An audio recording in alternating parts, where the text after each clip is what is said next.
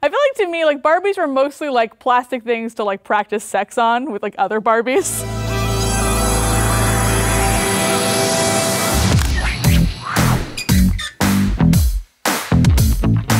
Barbies. A lot of us grew up with them. There was Superstar Barbie, Astronaut Barbie. And all the holiday Barbies. We loved them so much, But never thought we could be them. Until today. It's Ladylike, and we're getting transformed transformed into our favorite Barbies. I grew up as an only child, so my experience with Barbies was quite robust. Barbies for me was what I was into right before I got into American Girl dolls. My Barbies kind of served as a fun way to be making friends and to be establishing bonds with those other girls that I was playing with. I would do their hair, I would change their clothes, I would cut their hair also. My mom was super into Barbies in the 60s, and so I had all of her old 60s Barbies too. I feel like all of my Barbie choices as a kid were made entirely based on the outfits and not based on what I wanted to be. I had a bunch of different variations of the Christie dolls, but today I chose to get transformed into Black Barbie. Sparkle Beach Barbie, Teresa edition. Totally Hair Barbie, because I had many Totally Hair Barbies and I cut all of their Totally Hair right off. I liked her because she had tannish skin, brownish hair. I remember looking at her and being like, oh,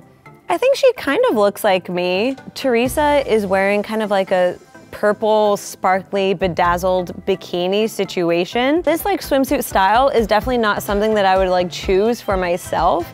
I think on a Barbie, it's like, okay, cool, but it never is something that I would normally wear. She was the first Black Barbie, just given the Barbie name. There were Black Barbies before her, but their names were Francie and Christy, and they were like the friends and the sidekicks. The first Black Barbie is super dope because it was the first time that a Black Barbie doll was the center of the universe and wasn't a sidekick. Black Barbie is wearing this really pretty red gown that's a little scantily clad with a high slit. There's this beautiful gold piece that goes around her neck that's attached to the dress that I love. And she just has like natural hair, kind of fro vibe.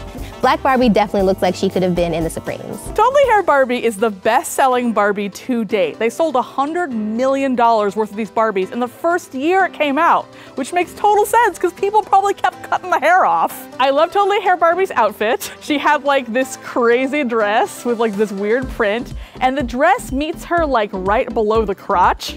She also had like a very similar hair texture to me. I also have like hair that looks like it kind of fell asleep in a crimper and then you pull it out and you're like, oh, okay, I guess. Also, Totally Hair's Barbie has a headband that you can also use as a belt. Could you imagine having a headband that you could just be like, oh, I don't know, I need a belt. I guess I'll just stick it around my waist. I don't think I'm gonna look like a Barbie. I think I'm gonna look like an actress in a John Waters film. It's Teresa time. Let's go, girls. We're the photographers for today. We're gonna be taking photos of these girls turned into Barbies, well, Barbie proportions. I think the hardest part will be nailing the poses. We'll see how they do. Yes.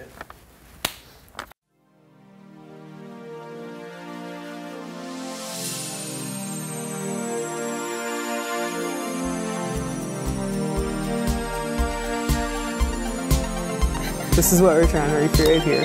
I'm gonna feel like Tyra Banks in Disney's Life Size. Poor Barbie can't even move her elbows. It's all in the shoulders. Keep your arms the same like a Barbie and only rotate them at your shoulders. Like that. Barbies pose such a weird, unnatural pose, but it seems like it's maximized to make her seem as sexual as possible. I think I'm gonna have a lot of fun really trying to embody Barbie and doing her pose and really trying to be stiff. I think seeing myself looking like Teresa is gonna be really weird because she always seemed kind of like removed from me. It's like, oh, we have some similarities, but I never felt like I was her or she was me. Oh my gosh, this is so hard. Oh, that was a workout. Yep. Open your eyes as much as you can. I didn't realize how big Barbie's eyes were. In order to get your eyes so that they're as big as Barbie's, you have to look a little unhinged. All right, head more this way. Yeah, there you go. Also left arm down a little bit. Yep. I think the hardest part was standing on my tiptoes because Teresa's feet are never flat. So That's really... Yeah. You're good. Yeah? Yeah. Yay! Did it! There's more transformation to be done. This is just the tip of the iceberg, so I'm excited to see the finished product. I want to see what I look like as the actual 1980 Black Barbie.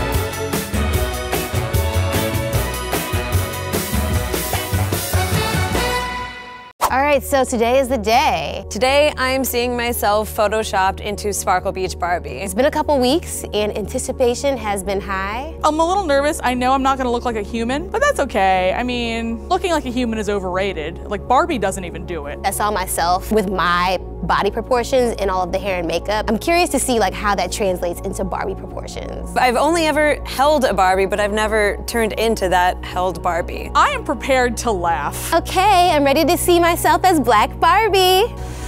Oh, wait, the photos are here? Such drama. What in the world? Can I touch it? Everything is so tiny. I don't look that different from my normal self. Like my body looks different, but like that's still my face. The proportions of my face are the same. Body is completely different. What a long neck. What happened to my neck? Can a neck hold up that much head? The waist has been tucked. Did you have to extend the breastises at all?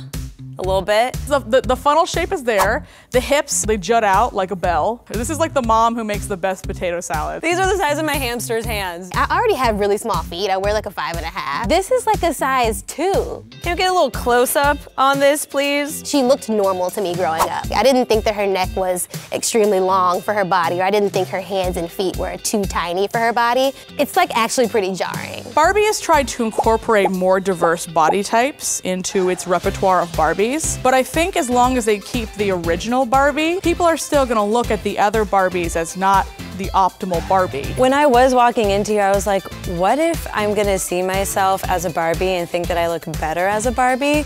I do not look like an actual person, so why is it that I feel like Barbies are pretty and look like people and something that people aspire to look like? I think it's really cool how sort of the image of women has changed throughout time. This being the first Black Barbie, of course she had to be glamorous, but this also isn't the only representation of women and their style and how they carry themselves. I think that I'm just as much of a woman as 1980 Black Barbie. I will say this has been super fun. I love how much hair I have here. I love this outfit. I love her styling. I'd wear this outfit today, no problem. Getting photoshopped into our favorite Barbies. Lady tested. Lady all dolled up. Lady long hair, don't care. Thanks, Black Barbie. You're iconic. And now so am I.